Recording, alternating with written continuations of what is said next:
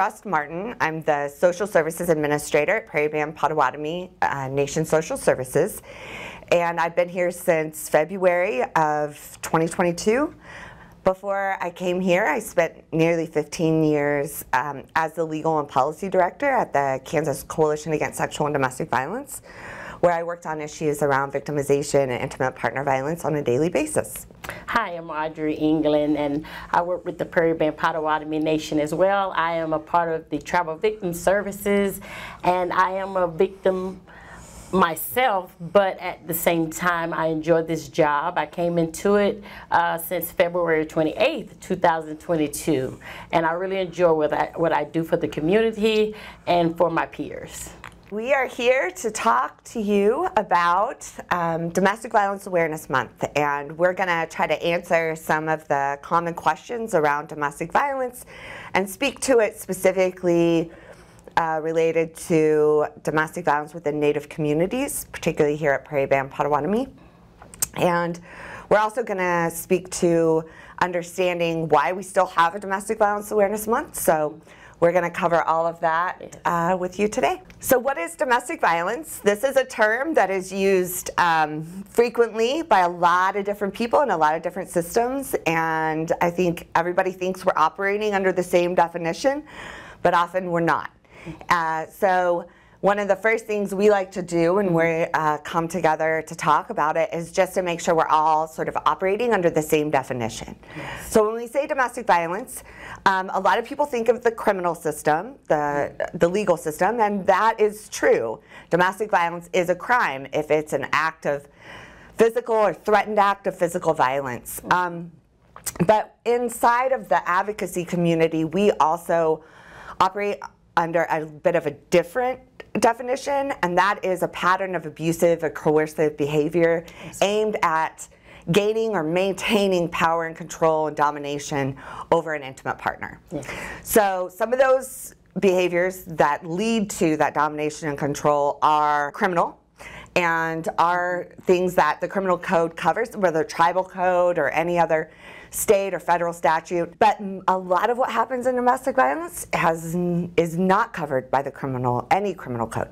Right. And so we have to look at kind of what is the impact of different behaviors on the victim, what type of control is being used.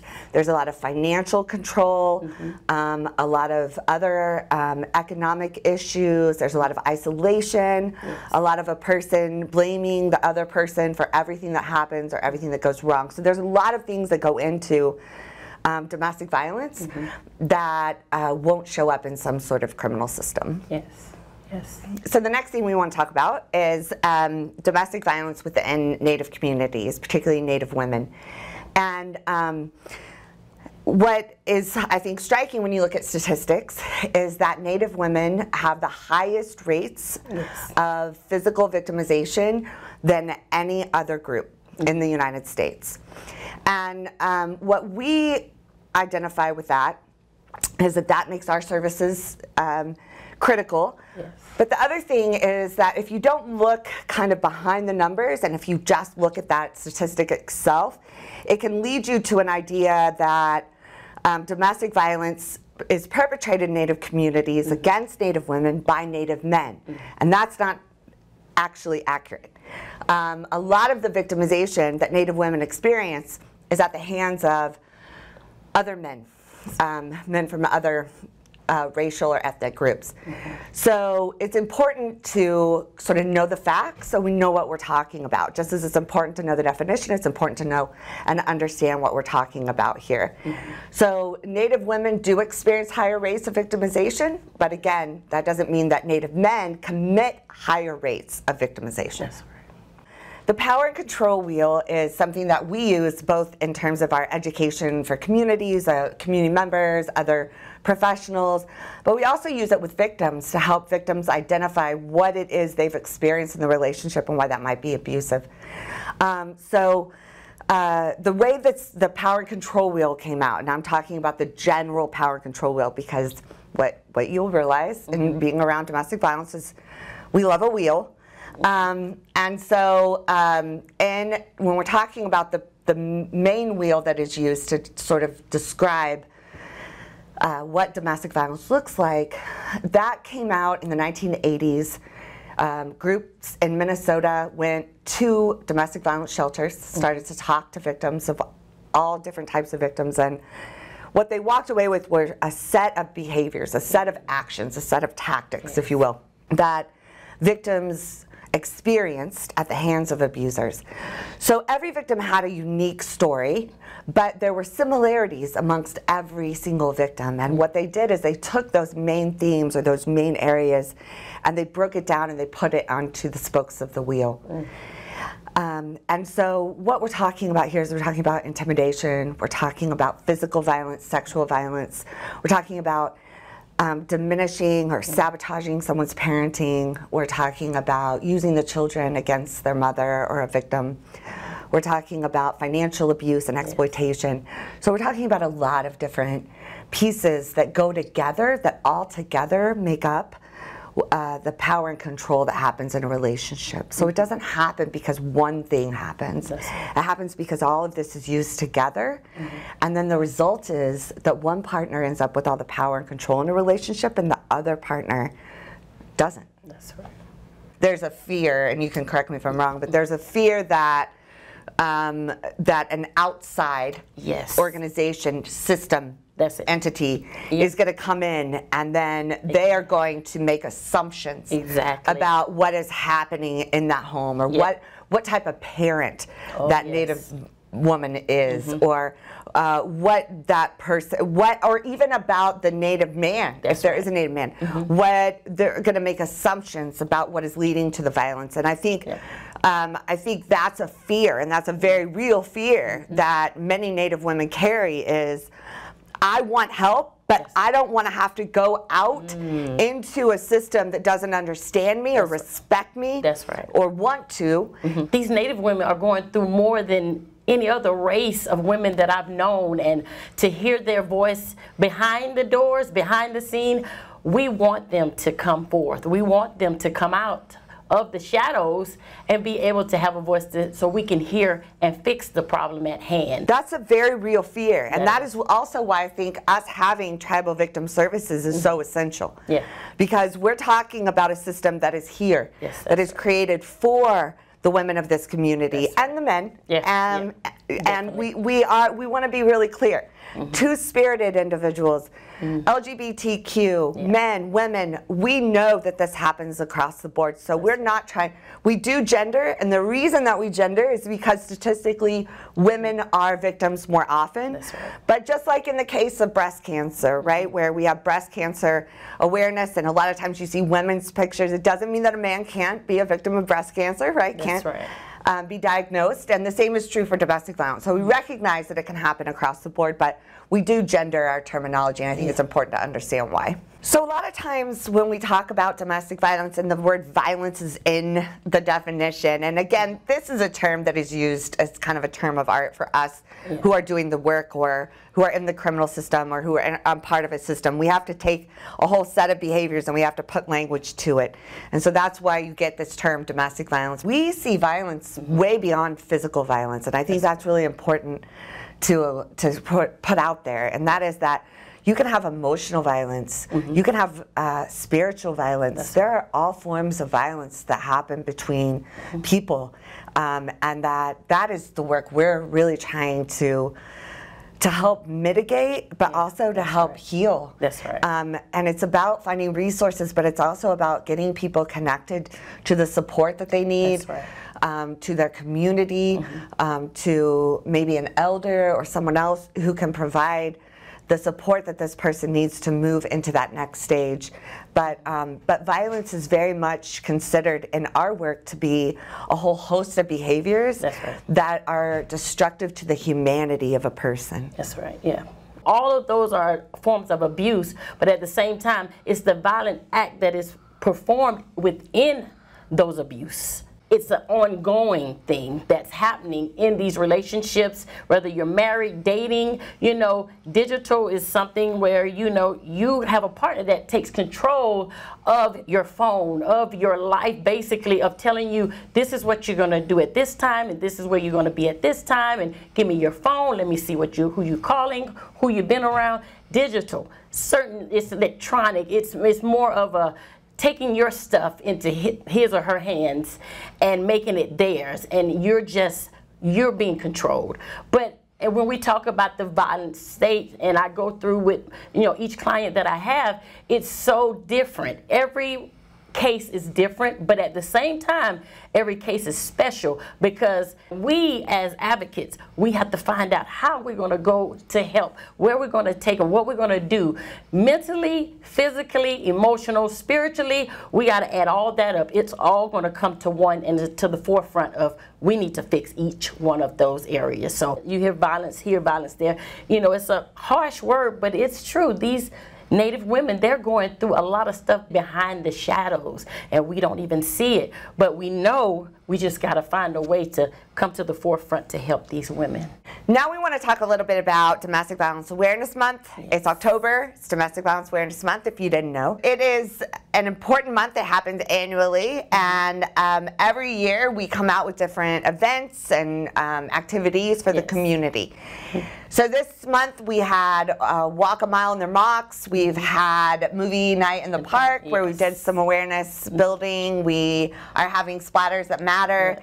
And we're doing some legislative advocacy, not necessarily with legislators, but just at the State House with other advocates in the area and in the region. So I think a lot of people, though, probably wonder, do we need a Domestic Violence Awareness Month? I mean, the Violence Against Women Act was first passed in 1994. The problem is that we still have such high rates. That's right. And so we here at TVS recognize that what we need to do as well, while VAWA has allowed different funding streams to come out, and intervention, meaning after the abuse has happened, the things that we can do to help a victim, those services have really improved in the last 30 years, tremendously. But what we haven't been able to really sustain or even, I think, build to an adequate place is the sense of prevention services. So what are we doing inside of our communities that is respectful and also aware of our community? And what are we doing to really help people understand the issue here, locally? And that's prevention. And that happens in schools, with kids talking about healthy masculinity, healthy relationships. It happens in our homes. It happens in our spiritual groups. It happens all across the board, right? And we have to be able to have more of these conversations and do more awareness building. So it may feel like it's been 30 years, but with the numbers still so high, especially in regards to Native women, there's much more to be done. And we've taken it on, and we definitely want to keep empowering the community to step in. Because in connection with prevention, prevention's an essential part of this. We've got to be talking, particularly to young people, about what a healthy relationship looks like and doesn't. Because you would not believe how many young women I have heard, for instance, just to give one example, talk about how, well, he wants me to call him as soon as I get there, because he worries about me. He wants to know where I am all the time because he's just worried that something's going to happen to me, right? And these are red flags, right? These are big indicators of jealousy and control. But for young people who don't have a lot of experience, they can see this as love.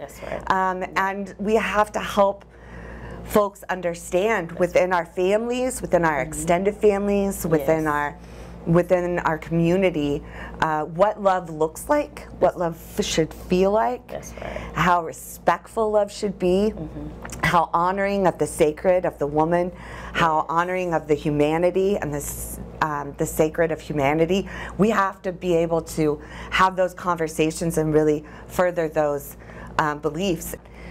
And then the other side is accountability. And so when we first opened the podcast and talked about the difference between the advocacy sort of definition of domestic violence and the criminal definition, a lot of times accountability in this country has come in the form of criminal justice system.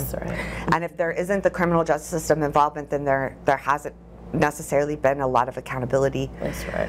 But we know that Native communities hold each other accountable in a variety of ways, and that has to continue to happen here as we're talking about domestic violence. That's right. So we need uncles, brothers, cousins to come alongside somebody who is struggling with using power and control in a relationship and talk about respect and humility and what it means to be a Native man. Yeah, that's right. And we need women to come along and help that woman be empowered in her sacred essence as a Native woman, in a supportive way. Yes. And then we also have to just hold each other accountable for the things that we do, and help each other teach in the teachings of the Native way, but also in helping to learn that with patience and grace, but also consistency. Yes. And making sure that these lessons are not lost as generations pass on. That's right. We also just want to encourage you as a member of the community to create and make sure that victims, we don't know who victims are. That's right. And oftentimes, I mean, how often do we hear folks say, like, if I'd have known that was happening, if I'd have known that this was going on, if I'd have known this. Well, the thing is we have to create a space that allows someone to share that with us. That's right. We have to create it so that people will tell us, and then we have to respond accordingly. That's right. So if someone tells us they're being victimized, we have to believe them. That's right. If someone tells us that they are putting their hands on their partner or that they are controlling their partner, we have to not only believe them, but then we have to do something with that. That's right. Right? And so it's really about how do we each of us sort of bear the burden and responsibility for creating that space around us, and also in a larger sense within the community that creates both support for victims and accountability for those who may be using abusive tactics. And that's what DVAM is. DVAM is about increasing awareness around that. So not just understanding what is domestic violence, but about the areas that we still need to grow and develop and change and move toward in our communities around creating support and accountability for all of our members. That's right. So one way that we can create support for victims and accountability for abusers here at PBPN Potawatomi Nation is that you can reach out to our Tribal Victim Services. If you have someone you think maybe, we will screen, we will help figure out whether they qualify for our services. Yes, but just make those referrals, have them give us a call. We would rather you send everyone to us and us have to kind of work through that than have someone not come to us because they think they won't qualify, and then us not get them some help and support that they need. So the number to call for TVS is 888-966-0173. And you can call that 24/7 and we will respond to your needs.